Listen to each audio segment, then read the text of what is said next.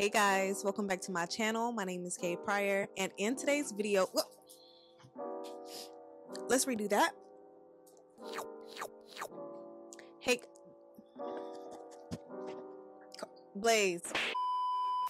Hey guys, welcome back to my channel. My name is Kay Pryor, and in today's video we will be speaking about if being vegan is worth it. So let's get right into it. I've been vegan for 9 months now, and I didn't become vegan because of animal rights or because I wanted to save the planet. I simply became vegan because I wanted to change up the way I've been eating. So with that being said, when I would eat the standard American diet consisting of meats, dairy, and processed food, I used to feel very sluggish and bloated. When I switched over to the vegan diet, I didn't know the type of impact it would actually have on me. After a couple of weeks of being vegan, I noticed that I didn't necessarily feel sluggish or bloated after a meal. I also started to appreciate myself more. Like, I actually value the type of foods that I eat. I value what I put in my body, and I do feel more aware overall. I no longer feel clogged up, blocked, or bloated when I eat certain foods. Also, my skin is clearing up even more than it was before, and there were times that I would get crazy headaches, and although I still get them, they're not nearly as frequent or as common as they used to be before. I'm not sure if that's due to the vegan diet, but I definitely noticed a change since I started.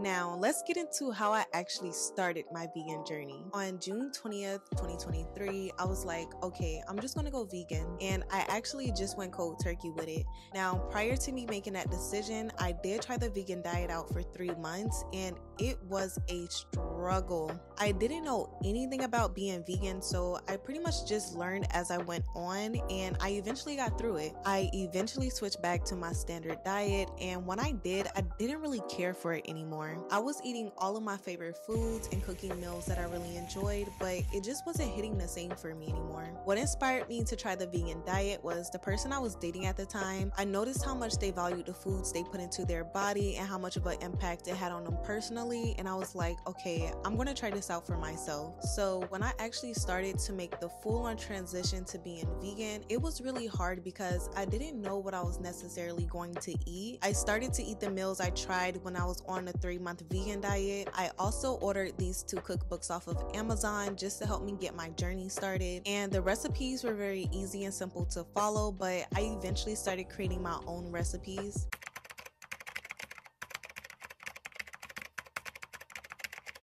Alright, so let's talk about the health benefits of being vegan. When it comes to health benefits of being vegan, I've experienced feeling more energized, especially when it comes to working out. I also feel mentally clear, like I actually feel more grounded than I did before, and I do feel more connected to myself. I also noticed an improvement with my digestion. I'm lactose intolerant, and at the time before the switch, I did continue consuming dairy products. So when I did finally cut it out for good, my digestive system was changed for the better. And if you're lactose intolerant, you know exactly what I'm talking about. I also experienced an improvement with my overall well-being. My acne started clearing up and my skin started glowing, and I developed a new appreciation for food. I don't eat to just get full and carry on about my day anymore. I eat to live now, and that change feels very good.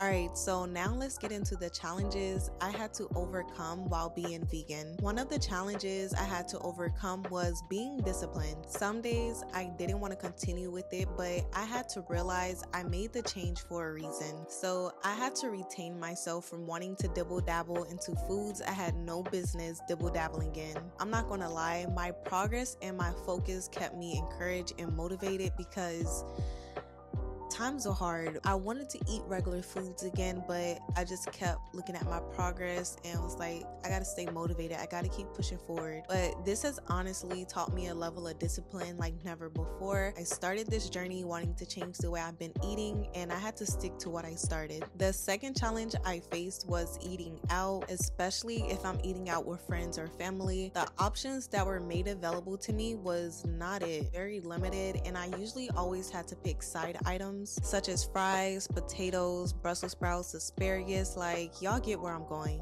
I couldn't really eat a full meal because a lot of restaurants didn't make plant-based meals. So if you're deciding to start your vegan journey, just keep that in mind. And I do want to mention they do have a couple of restaurants that are catered to vegans, but not everybody wants to eat at a vegan restaurant that is not vegan. So it could kind of be like a struggle trying to find like a common ground, but just keep that in mind. And shout out to the restaurants that do provide plant-based meals. The third challenge I had to face was getting enough protein. I'm a fitness girly and one of my goals is to gain weight, and so far I've been making progress, but what I will say is I was a bit concerned with my protein intake when I first started because I've seen so many blogs and different things on the internet talking about nutrient deficiencies and how being vegan takes away from the amount of protein you consume. I was second guessing that maybe becoming vegan was not for me because I had goals I wanted to achieve, but I did decide to give it a try anyways and quickly learned that you cannot believe any and everything you see or read online. I'm not having any problems with my protein intake or any signs of nutrient deficiencies. When it comes to working out, I use plant-based protein for my smoothies, and I also consume sea moss gel, which has antioxidants and anti-inflammatory properties, which gives my body a good source of vitamins and minerals. There are other products you can consume other than sea moss gel to balance your nutrient levels, like vitamin B12, iron, vitamin D, and others, depending on what your body is lacking or what you feel as if you need. Also, there are protein-rich sources like legumes, seeds, and nuts that you can consume to maintain a healthy protein level. If I had just stuck to the information that I've seen online, I wouldn't be in a position that I'm in today, which is thriving,